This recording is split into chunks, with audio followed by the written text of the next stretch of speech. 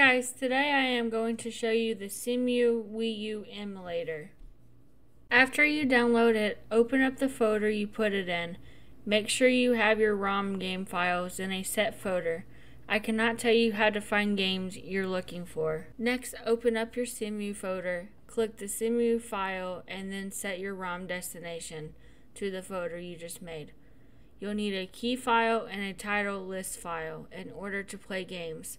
I cannot tell you where to find the files. Next, we have to set up your controller. Click on Options and then Input Settings. On the controller options, pick your controller. After mapping your controls, exit out of Input Settings. Now pick your game and play it.